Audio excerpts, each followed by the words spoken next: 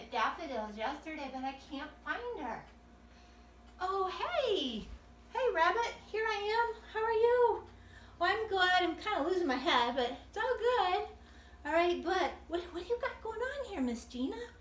Well, what I'm going to do is I'm going to make some more that look just like you, so you can have some friends, okay? And we're going to teach everybody out there how to do this. So I'm going to put you right here. All right, and over here is our bread recipe that we're going to make today because, you know, you're made out of bread, Mr. Rabbit. And a shout out to my daughter-in-law, Emily Hill, for making my poster size recipe there. Okay, let's come back over here. I'm going to grab my big bowl here, and I've already washed my hands because we know that's important, right? To wash our hands. Been there, done that. Okay, so back to our recipe. We have 2 cups of flour. Now when you measure out flour, you scoop it into the container. You don't scoop your container, and that way it stays nice and fluffy and you get a good, true measurement. I learned that in 4-H, okay? So we're going to put that in there, all right? And then the next thing it says is 5 tablespoons of sugar. Well, I know that 5 tablespoons is 1/3 of a cup, so I already measured that out for you. 2 teaspoons of salt. We're going to put that in there. And a package of yeast or a tablespoon. So we buy our yeast in a big bulk container, looks like this, okay? So we're going to use a tablespoon of it, or 1 package if you can find it right now. There's that, but we'll talk about that later. All right, and then we need our warm water. So I have measured out 2 cups of warm water. You just get out of the spigot, you know, warm like it's like you're doing dishwater. And then you need a 1/4 of a cup, 4 tablespoons it says, which is a 1/4 of a cup of oil. All right, we put all that in there, take a little whip here, and we're gonna get it nice and smooth, get the bumps all out, okay? So while I'm stirring and mixing this up, I'm just gonna tell you a few things. First of all, my recipe over there is from when I was 9 years old. 1969 was my first year in 4-H, and I took a bread project. Shout out to my mom for all that she taught me in 4-H. It was pretty amazing. Okay, now we're going to add, this calls for 2 more cups of flour. So again, we're scooping it in here. All right. We're going to mix that in. We're going to switch to the spatula at this point, okay, because it's going to start getting thick. So just come a little, see what's in there, okay. Again, we want to kind of get all of the lumps out. This is the longest part of making bread, for our video at least. Okay, now it says 2 more cups of flour, 2 to 3. Actually, it's probably more like 2, but you know, sometimes it depends on the flour you buy, how it's going to work for you. And you'll get used to that as you learn how to make bread. We're going to put a little bit in, okay? We're going to stir it. We want to stir it just enough so that we can pour it out on the countertop. And we're going to knead it. Something that's called kneading, and I'll show you how to do that. But the reason we knead it is to develop the gluten in the bread, and that's what makes it kind of like elastic. So the yeast makes big bubbles, and the gluten helps it all stick together, and that's why we have fluffy bread, okay? And I know some people don't eat gluten, so that's why gluten-free bread is not quite as fluffy. It doesn't have what it needs to do that. Okay, so now we're going to knead it. So I was kneading some bread earlier. I just covered up my mess there. We'll put that back there. You are going to want to put some flour on your surface here. All right. And then we're going to take that spatula and we're going to put it out here. All right. We'll put this over here. Now that looks like a big old mess, doesn't it? What you want to do is you want to learn how to use like the back of your hand here to push it around. You don't want to dig into it with your fingers. That's how everybody usually starts, like those that I've taught. And then you got a sticky mess all over your hands. But you'll figure it out.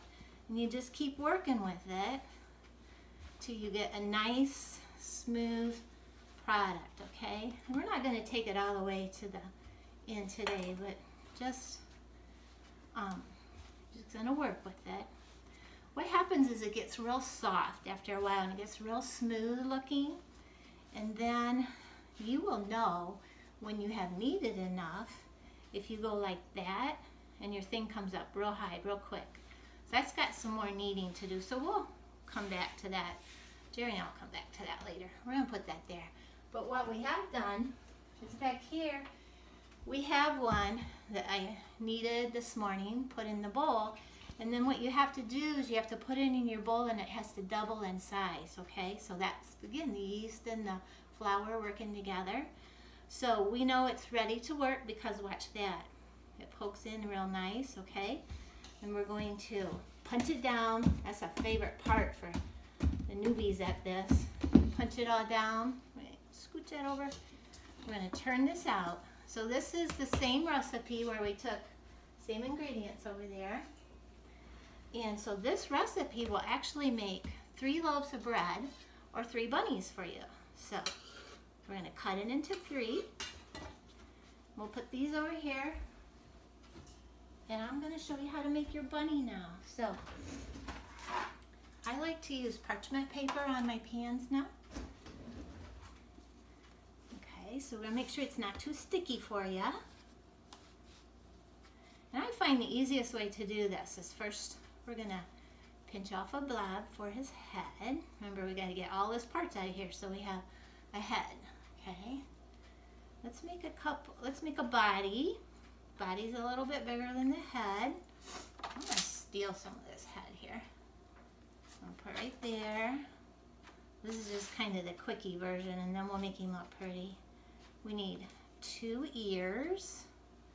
So let's put those up there. See, my dough's getting sticky, so you just add a little bit of flour. If you add too much flour, then your dough gets too thick. It doesn't raise real nice, okay? So there's our ears. Oh, he needs a nose, right? So we're going to save this little piece here for his nose. Now he needs 2 feet and 2 hands. So how about if I do this? We'll just split this all evenly here. Okay, feet, hands. Now I got just a little piece left. I'm going to give that to his belly. Now watch this. Now see how I just kind of put everything to the center here? And don't worry if it doesn't look perfect. He will look really nice when you get done. So there's the belly, or the body. We got some feet to go on him. Again, you just round it in. And for rabbit feet, I kind of pull them out a little bit. Make him look like Thumper, right? Okay. So you can make anything out of bread. That's like playing with Play-Doh, okay? I made a unicorn with Maddie the other day. Alrighty. And now we got some hands going on here. So what would be something that you all might like to make? Shout it out. Oh, did I hear teddy bear? Well, that'd be awesome. Teddy bear. How about a sunflower? Yeah, we're thinking about all the pretty flowers out there right now. You could make a sunflower. Gotta be creative. It's all about art, right? Art's in everything. That's what Mrs. Hill and I talk about. My daughter-in-law, who's the art teacher. Art is just in everything. Okay, he's looking kind of like that guy over there, isn't he? Now we're going to make these ears kind of long. Stick them under there. That's what truly makes him. Oh, don't lose track here. Here's his other ear. We forgot his nose. We're going to have to swipe a piece here for his nose. And that's just a little ball we're going to put on there. Okay, there's his nose. Now, he needs a belly button and he needs some eyes. So let me get my raisins. I have found that for the eyes to stick, if you can tear a raisin in half and then push it in there, and don't be afraid to push it all the way down, okay? Because it will pop up. If you push it all the way down, then when you bake it, it'll still be stuck on there, okay? And then his belly button. Put that right in there. All right. And then what's going to happen is you let him raise It depends on how warm your house is, how quick it raises, but when he starts getting puffy and that, go ahead and stick it in the oven, okay? You don't want it to get so big that it kind of loses its shape. But let him get about double, or not quite double, and then pop it in the oven at 350. He will take probably about 18 minutes to bake, okay? And I'll just show you. We had this, remember, we had 3 pieces from our bread. So we're gonna make the other ones into a loaf of bread. Wouldn't that be fun to share a loaf of bread with somebody in your family?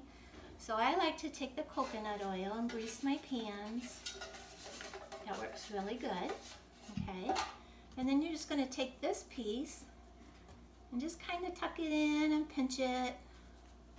And there you go. And again, it doesn't have to be perfect because it's gonna be beautiful when you get done with it. I know that. All right. So one thing I wanted to mention is I was told that somebody can't find yeast right now, so no worries. We have lots of yeast for you. Jerry went and got me another big pack. So if you need yeast, message me on Facebook, and we will get that to you. And then the other thing is I'm offering 10 loaves of frozen bread dough to somebody who might just want the dough and doesn't want to go through all this process.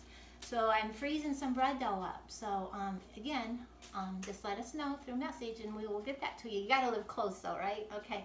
Wednesday I'll run around and I'll do all my deliveries with all of you. Okay? So I just want to say have fun with this. Be sure and ask me questions if you have any questions, and it's going to turn out just perfect for you, all right? So Mr. Bunny says, thanks for joining us, and have a good day, and have a happy and blessed Easter, everybody. We love you. Bye-bye.